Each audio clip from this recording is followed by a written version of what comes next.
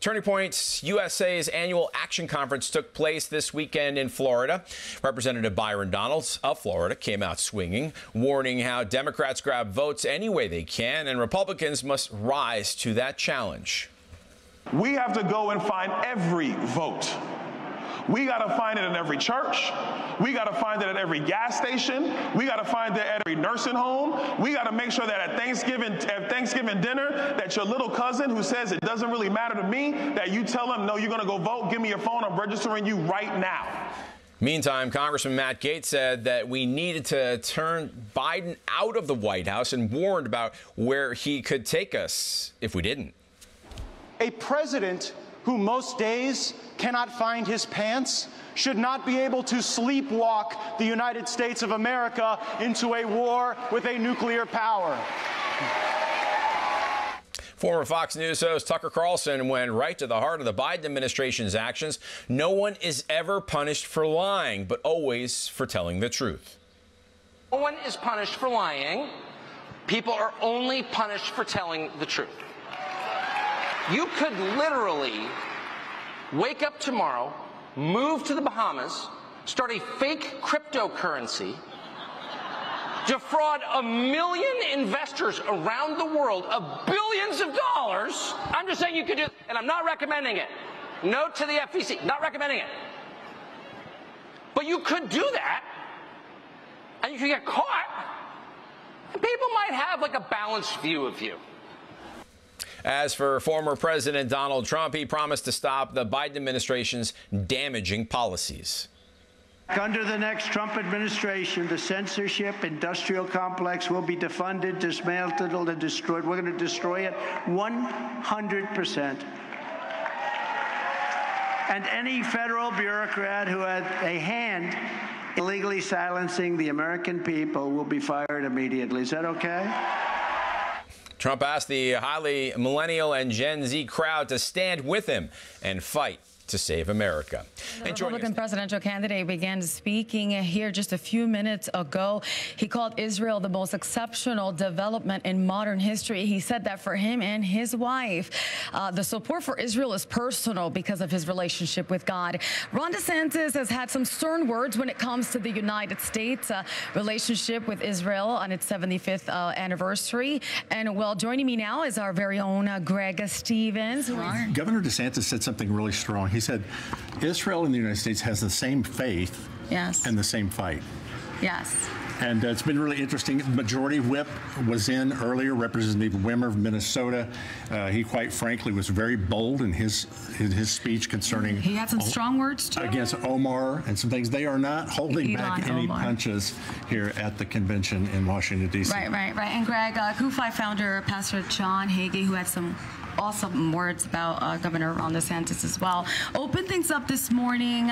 Tell me a little bit about what stood out. He laid out the case of why a Christian should support Israel and the biblical mandate for that. Right. It was very telling in what he said. Also, they're laying out the talk about tomorrow on Capitol Hill. All of the people that are in attendance will be going to meet with their congressional representatives tomorrow on Capitol Hill. Because before we let you go, Greg, I know you're busy, but because this organization does something unique and special, they actually act on what they are saying. They don't hold meetings on the lawn outside. They go into congressional offices and meet, and they're doing a big one tomorrow. It's the Stop Harboring Iranian Petroleum Act. China's the biggest culprit in the world concerning that. Well, thank you so much, Greg. And we're going to hear from a lot more speakers in the next couple of days. And we'll be here covering CUFI for the next 2 days, actually, with live reports. I'm Fiora Dundas. Back to you, Mike. All right. Thank you for that, Fiora. And joining us now is a brave woman who has made it her mission to save the lives of unborn babies by closing down abortion facilities. We are pleased to welcome Missy Martinez-Stone. Missy, great to have you on Victory News. I'm so happy to be here. Thank you for having me. Missy, your organization explores the often overlooked side of the abortion issue, the supply side. Tell us why you focused on it. Well, Reprotection was started to meet a very specific need and to fill a gap that we found in the pro-life movement. And that was an issue between laws that were being passed, not just abortion regulations, but medical regulations that apply to anybody that practices medicine across the country, and the actual enforcement of that on the ground level by the state agencies. And so when we identified that rules on the books were not being enforced properly, resulting in essentially unregulated abortion facilities, we decided to step in, fill that role, hold them accountable, and ultimately shut them down. And so why do you think these facilities bend and break the law and regulations that are supposed to guide them? Overall, what we've seen by the abortion industry is an entitlement that for some reason rules do not apply to them. And I think it has to do with the fact that they view themselves as kind of a sacred cow. And on top of that, the people that are attracted to this industry, we see a huge moral degradation. If you are willing to dismember the most innocent, the smallest humans, and harm women, you're okay with breaking some administrative paperwork rules. This industry does not attract the up and up. These are not physicians that graduated at the top of the class. A lot of them have a history of medical negligence, of drug use, things like that. And so if you're willing to kill innocent human beings, you're normally okay with breaking other rules. And perhaps the most important question, how hard is it to get law enforcement and government agencies to enforce these laws and the regulations? Yeah, before reprotection was started, this was a massive problem in communities all over the country.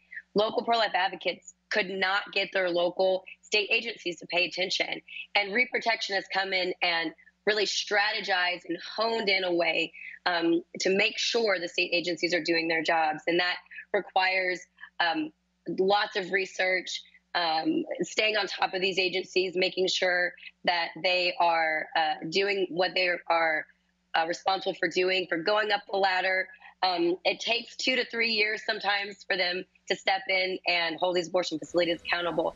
But we have really honed that strategy to do it better, the best way in these recent years. So, Missy, how does your organization, Reprotection, get leads on these clinics and then choose which ones to actually go after? Yeah, so we work really closely with the people on the ground. So that's the local pregnancy care centers. That's the compassionate sidewalk advocates that are outside. They are talking directly to abortion-minded families or to women that have been in the facility and have come out. And they hear horrific stories or have even witnessed for themselves a girl running out of the facility screaming, "Call 911," because she was so afraid for her life. And so we have developed relationships with the affiliate groups that work with these local advocates, and they report incidences to us. So you can go directly to our website, reprotection.org, file a report about an abortion facility in your community, and we will investigate it, see if a law was broken, and who we need to hold accountable. And a quick question, how many tips do you actually get on a regular basis? I'm just curious. Oh, they are coming in more and more every day, especially post-Roe. We have more rules we have to ensure are being enforced properly. So we're getting new ones every day. We currently have over 50 cases across the United States, and we are staying busier than ever. Incredible. Missy, thank you for sharing your story with us here. Yeah.